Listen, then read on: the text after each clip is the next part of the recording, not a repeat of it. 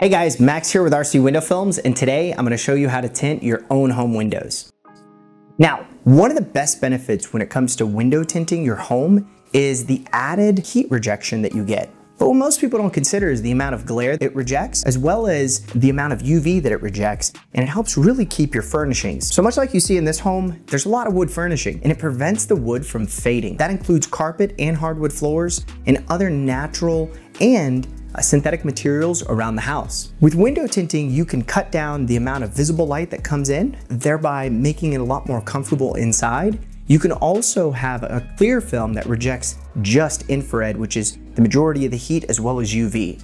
But window tinting provides a host of benefits and saves you a ton of money. Okay, so you're ready to start tinting your home. So what are some of the tools that you need? Well, first thing you're gonna need is you're gonna need a cleaning squeegee. Cleaning squeegee to clean off the glass. You're gonna need a Scotch-Brite blue pad that's non-marring, an Olfa blade, an installation squeegee, a tape measure, and a hard card. And a little extra, if you wanted a 6-inch Triumph, you can get that as well. But one of the most necessary things is a spray bottle and some Dawn dish soap and some extra paper towels. We prefer Bounty, but you can go any route that you'd like. So what you're gonna need to do is fill up the water bottle to the maximum fill line. And on this particular one, it's about 30 fluid ounces. And you wanna just have just a tad bit of Dawn dish soap. That should be enough. There was a little bit in there already, but I'd say no more than about 2-3 teaspoons of Dawn dish soap. Then once you get it nice and sealed, go ahead and give it a good shake and just try to get that Dawn dish soap and water to fully mix. And once it's fully mixed, set it aside and let's move on to the next step. Okay, so first things first, let's get our windows measured. Let's get the width. We wanna go straight to the edge of the glass.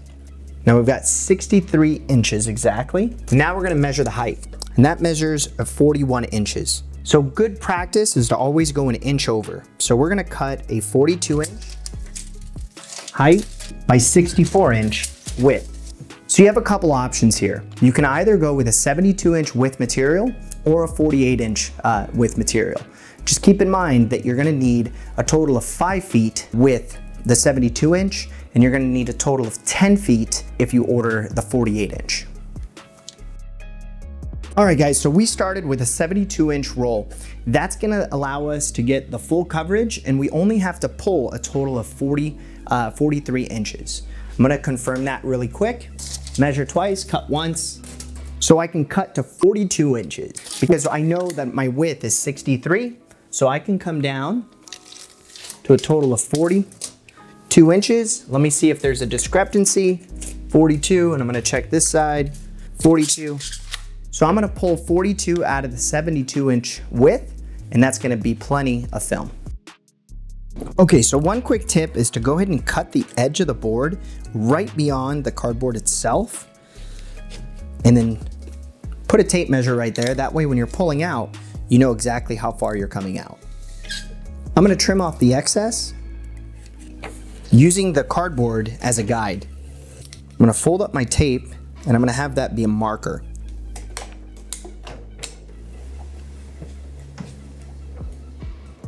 All right, so that was just about 23 inches.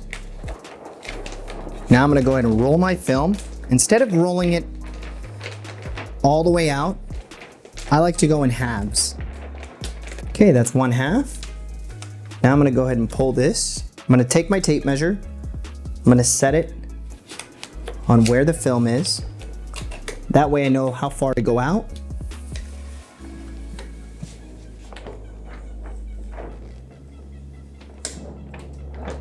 That's about right. Pull this away. Now I'm gonna make my final cut. Again, I'm gonna use the cardboard as a guide, the edge of it, while maintaining just slight tension. All right, so this is when your tape becomes handy. So get a piece of tape, get it cut. Now, I like to set it with the film going this way, and then I take this edge and I wrap it over. That way, I don't crease my film going back, and I know that I can just simply pull it that way. and then set your film aside. We're gonna move on to prep. Right now, I just wanna take off any loose contamination from the window. Now, a quick tip, just so you don't get water all over the place, we're gonna put some paper towels on the edges.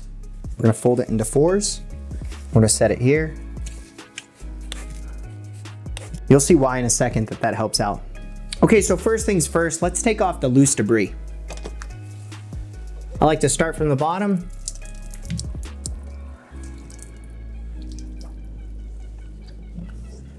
Come all the way to the edge.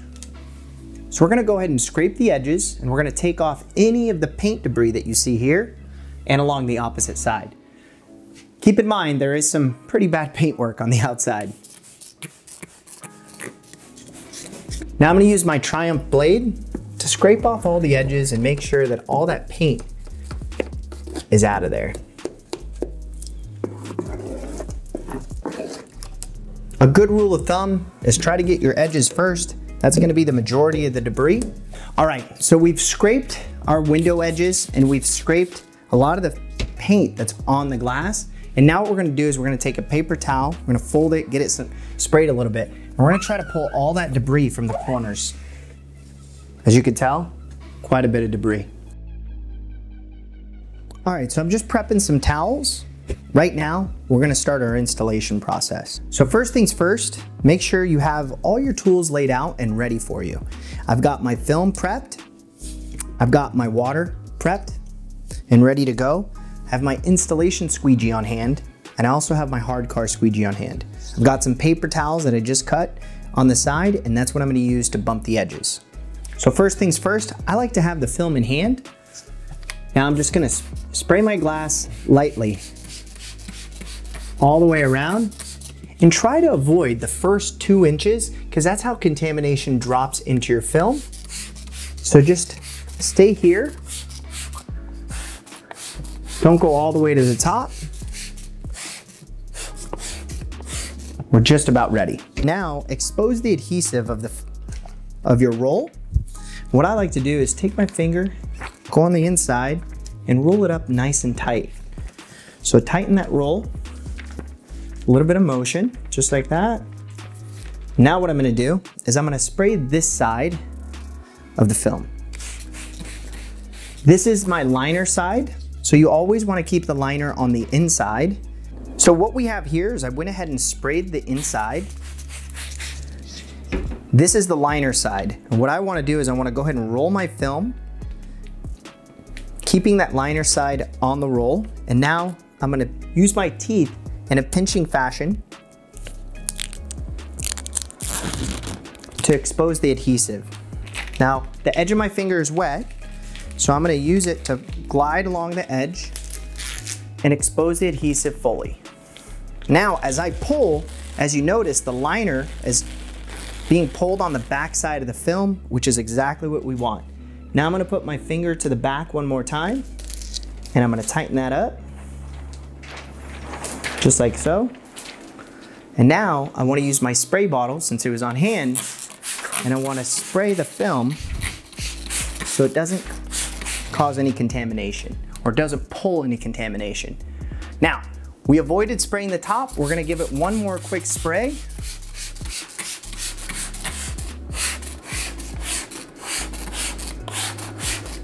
Now what we're going to do is we're going to take our film, we're gonna grab the edge, and then we're gonna use our middle finger to grab the roll. And we're gonna do a quick drop roll. So if I'm holding onto the film by pinching my fingers and I let go of my middle finger, ring finger, and pinky, I'm gonna continue holding the film with my index and my thumb, and I'm just gonna let it drop, just like so. Now I'm gonna line up my film.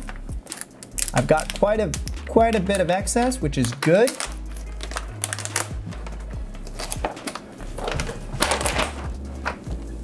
I have my edges set,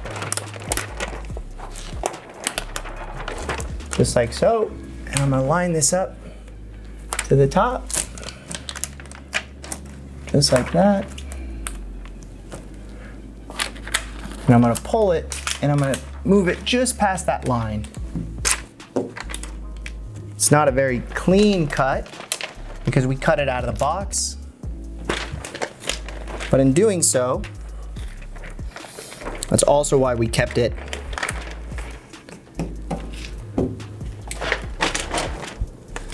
nice and wet, and why we kept it a little bit larger. Now I've got my film positioned. What I like to do is I like to tack just the quick center very lightly. You can use either your installation squeegee or you can use your blue squeegee. Now mind you, there's still a liner here, and I'm just gonna give it one quick little tap so it doesn't move around on me. Now we're gonna remove the liner. So as you notice, there's a nice clean line here where the liner is. I'm gonna pull this liner off.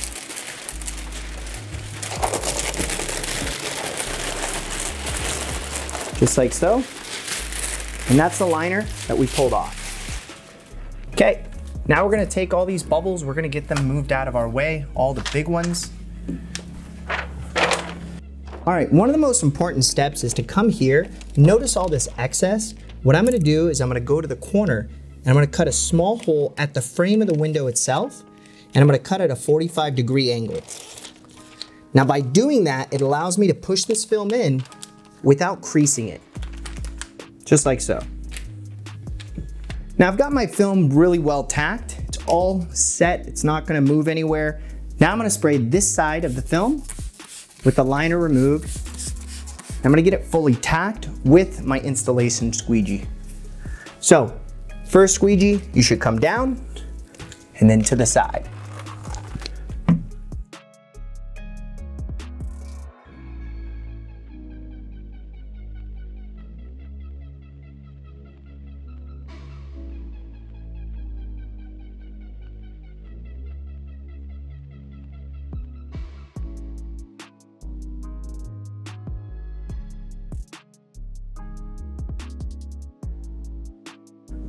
All right, and as you've noticed, I didn't do anything with the top because I want to get everything removed and I want to be able to bump it and pull that water immediately so I don't drag any contamination down into the film. Now I'm going to use my blue card. I'm going to pinch this edge straight and I'm going to cut on the corner, cutting at a 45-degree angle.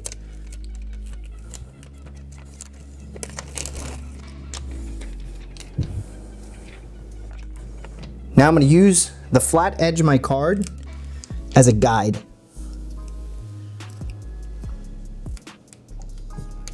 While dragging my squeegee across.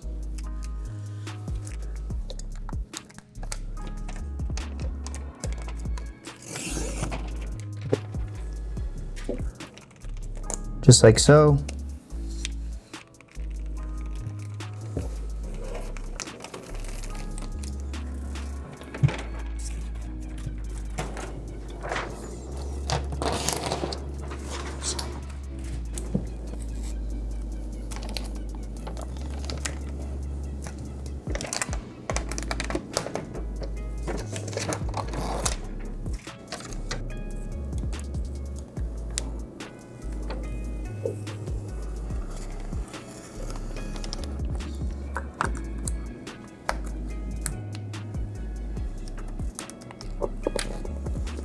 One of the things I'm doing here is I'm just removing any of the water after I cut. And I'm just taking the excess water that's on the edges that I didn't squeegee out because I didn't go to the full, all the way to the edge to avoid contamination coming from the seal back into my film.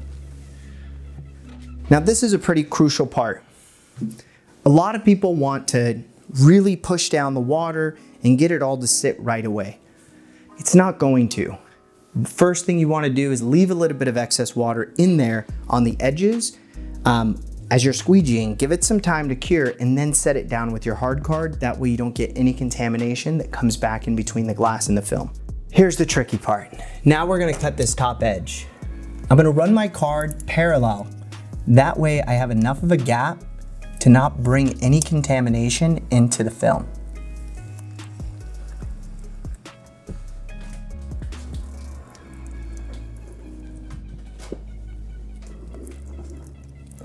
Now I'm going to start from this side and I'm going to drag my blade the opposite direction. just like so.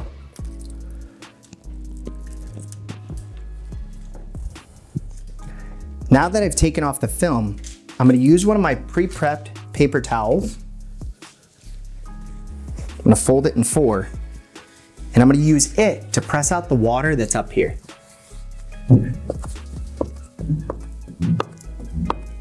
And by doing so, I immediately dry that portion of the film, not allowing the water to come back into my film.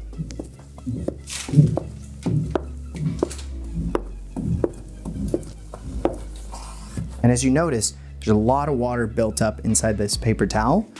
Now I'm gonna do the exact same thing. I'm gonna go over it twice, ensuring that it's nice and dry. Now once you get to here, especially the bottom, grab a new paper towel and repeat that same process, pushing down.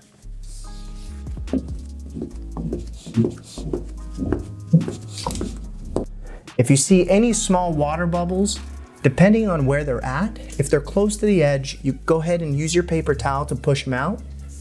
Otherwise, the film will cure over time. And the best thing is, give it a little bit of time, it will certainly dry. All right guys, we just finished up our window tinting project. How'd you do? I've got it completed, I've bumped the edges completely, and I've wiped down the glass to remove any of the excess water that was there. And I just got everything removed. And as you notice, the left side, my left, looks amazing. The view is actually enhanced. I can see better colors. And on the right side, it's very much blown out and it's letting in a ton of light.